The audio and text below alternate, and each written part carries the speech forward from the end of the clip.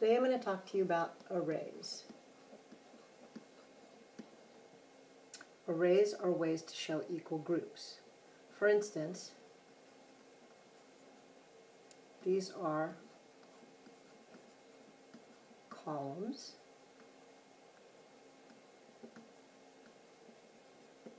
This side, these are rows. When we talk about an array, we'll talk about them as rows times columns.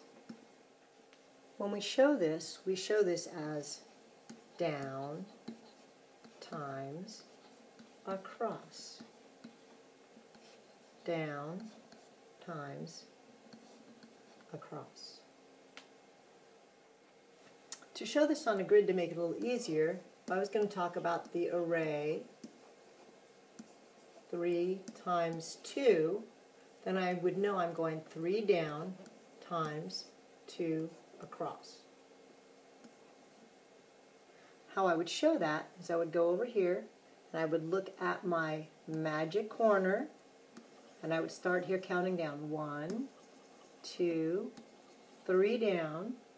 Go back to my magic corner, start counting from here, 1, 2, across. 3 down, 2 across. And then I would create a rectangle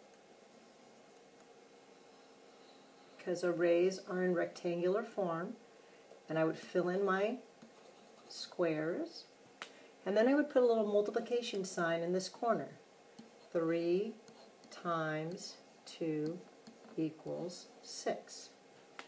3 times 2 equals 1, 2, 3, 4, 5, 6. I don't have to have a grid. I could show this same array just going 1, 2, 3 down, my magic corner, 1, 2 across. And I could still show that this is 3 times 2 equals 1, 2, 3, 4, 5, 6. Arrays are used to show the commutative property of multiplication as well. 3 times 2 equals 6 and 2 times 3 equals 6. We can represent these in very different ways. 3 groups of 2 and 2 groups of 3. When we create an array, we will create them down times across. So the array for 3 times 2 equals 6 we've shown as 1, 2, 3 down, 1, 2 across, create my rectangle,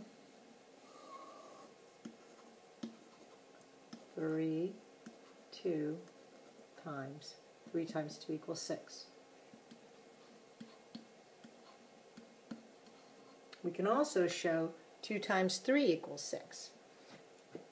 1, 2 down, start my magic corner, 1, 2, 3 across. Probably the most common mistake that second graders make is they don't start counting in that magic corner. They skip over and they count 1 here. Fill that in and you can see 1, 2, 3, 4, 5, 6. We have 2, 3, 2 times 3 equals 6. Okay, so now it's your turn to try. You can get a piece of paper. Remember, we're going down times across.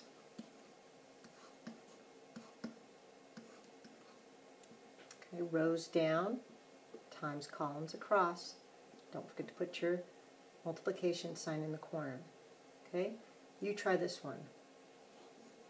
4 times 3.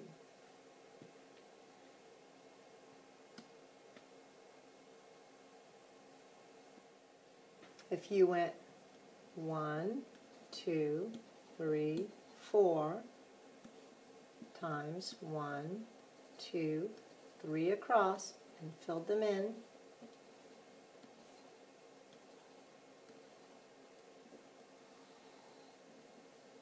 get my rectangle form, 4 times 3, 4 times 3 equals 12.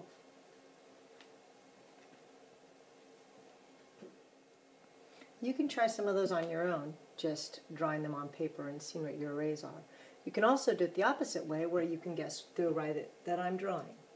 So here's my array, and you can count.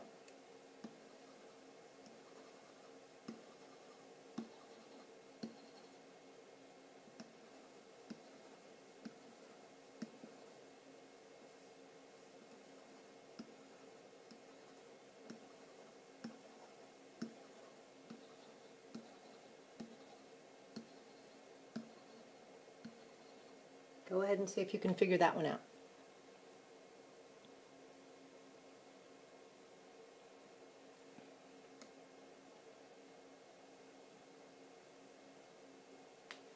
If you guessed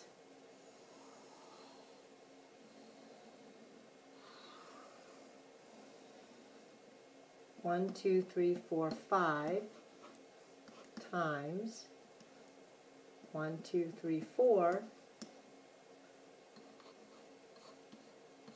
you got it right.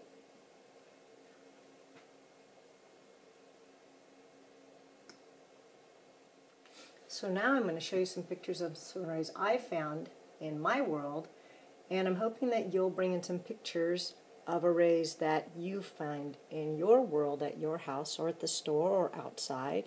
Let's see how many pictures of arrays we can find. You can send them to me on my email. Okay? Have fun!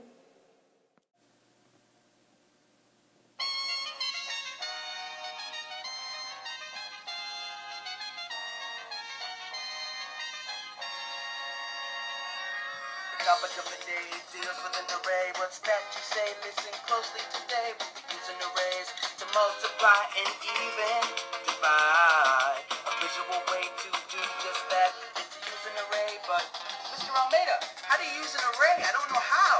Listen closely.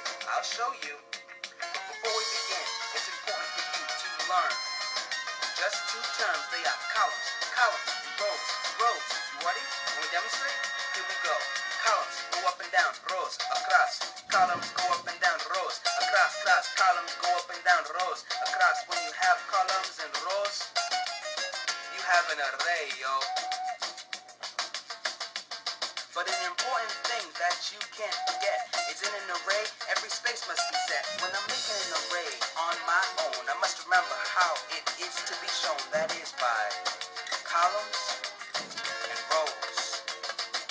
Picture of dots to represent numbers, a visual way to multiply, divide, divide, and multiply. This is fun, Mr. Almeida. I can't wait to start using arrays. But guess what? We're about to start right now.